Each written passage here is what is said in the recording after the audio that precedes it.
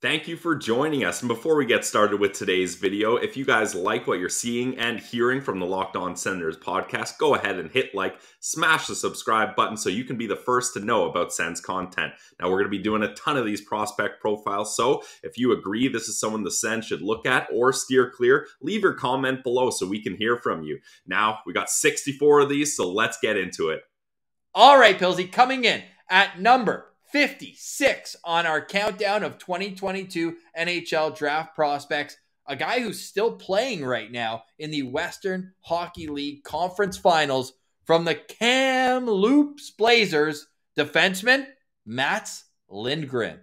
Yeah, Mats Lindgren, he's an interesting prospect for sure, and hey, he's got some hockey lineage. His dad, also Mats Lindgren, he had a decent hockey career playing over in Sweden for a while, and then he even finished up with 7 seasons in the NHL. So I think if you're a Sens fan, you know that's something the Ottawa Senators value, is having hockey in your blood and being a kid that's been raised by hockey parents or has siblings that are in the industry, because it just shows you that they're all in. You know what I mean? Like Mats Lindgren, he probably doesn't have a backup plan other than playing hockey, which is great for a young kid to be that focused on his career. Well, he certainly has the work ethic that he's not going to let anybody take this dream away from him.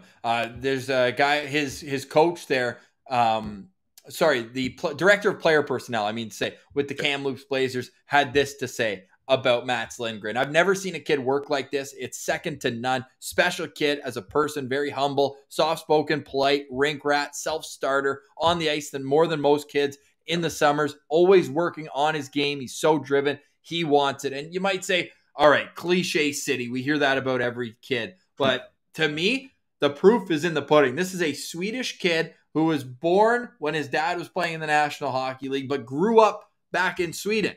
He considers himself Swedish, but Pillsy, he had the opportunity to play internationally for Team Canada. And what does he do?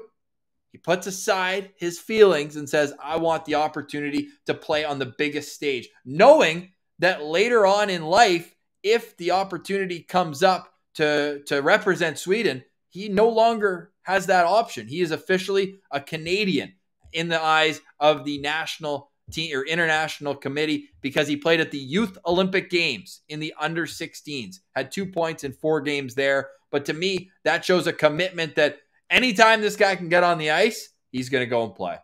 And Ross, how rare is that? That usually it's the other way around, right? Like it's a Canadian kid that's like, oh man, the competition is too tough here. I can't get into an international team with Canada, so I'll use my...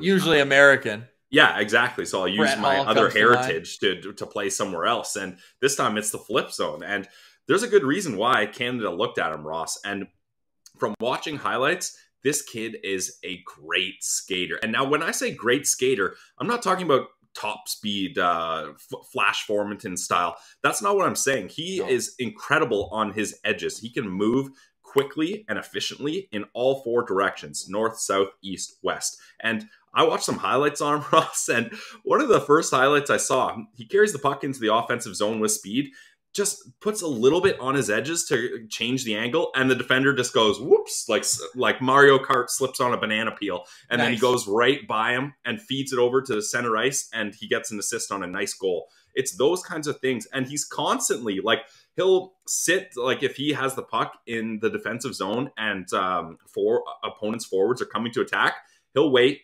and then when they're right at him, he'll pivot and do a spin move and get around them. And he's so good at it that it's not a one-trick pony. He does it often, and he does it at the perfect times, and he uses that to gain momentum, to burst into speed, carrying the puck up the other way of the ice now. So I think when you have a defenseman that is able to skate, not just like a smooth, nice skating defenseman, but is able to use his edges to break the puck out of the zone, that's so valuable. So I think that's a big reason why Mats Lindgren has had success and why he's still a part of the playoffs right now. Having good defensemen like that is key.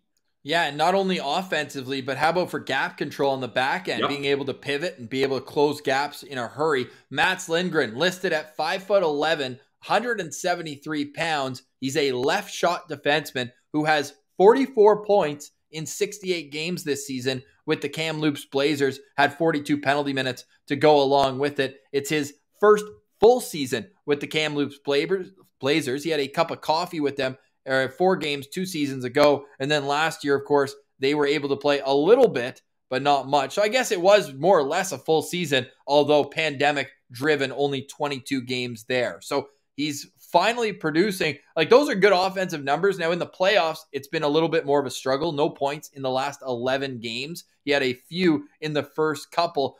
So he's sitting at 5 assists through the 13 games. But Pilsy, 0 penalty minutes and plus 13. So that goes to show you he's using his skating to defend well. And when he's on the ice, it is a net positive, even if the points aren't necessarily there.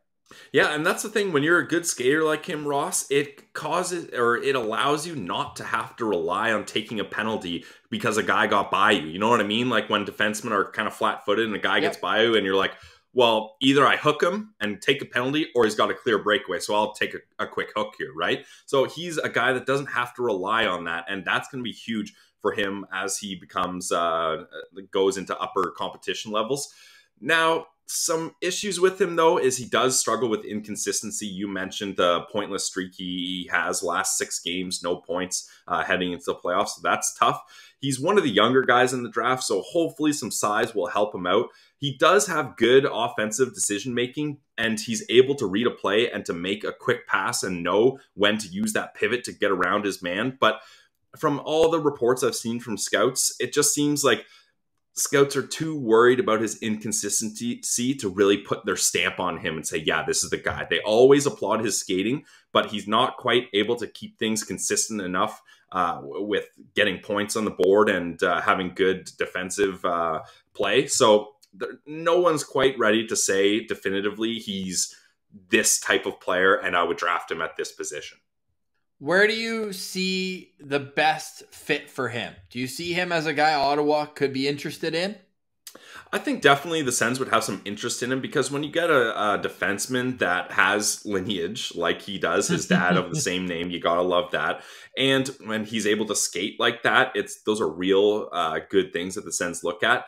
I gave him 3.5 stars out of 5, Ross, because I think he's someone that has the tools that can be a good defenseman, but he's not someone like we've said a couple times, I'm not banging on the table if he's available saying we got to get this guy. So interesting prospect, Mats Lindgren. All right, I'm pulling up the graphic again because I didn't go through the rankings. Scott Wheeler, highest on him, 37th on his list. Craig Button has him at 44. Bob McKenzie has him at 46. And this is one of those rare situations, maybe not, because elite prospects, they beat to their own drum, and we respect that.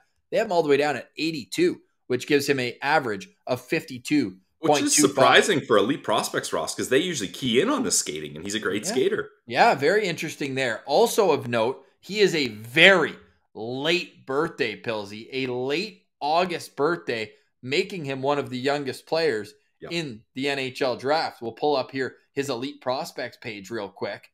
Hey, August 26th, still 17 years old here. And looking at what he's done here in the past, you're seeing a guy that at a younger age was separated from his peers. Lots of points going up there as a defenseman, even as recently as playing in the USPHL. Sounds like a soft landing spot when the WHL couldn't go up. That's what it was, yeah. The points are still coming in the WHL, but can he be more consistent? As we mentioned, the points haven't been coming here in recent games, but again, this is a guy that's just going to work so hard. I don't think he's going to make it easy for NHL teams to pass on him, especially when we get into that middle of the second round. This is a guy who I think that Sens fans are going to hear his name a lot on draft day, on the second day of the draft, because that's where the Senators' first second-round pick is. I believe 38th overall. It's going to be right around there where his name will start to be in the discussion as a legitimate option.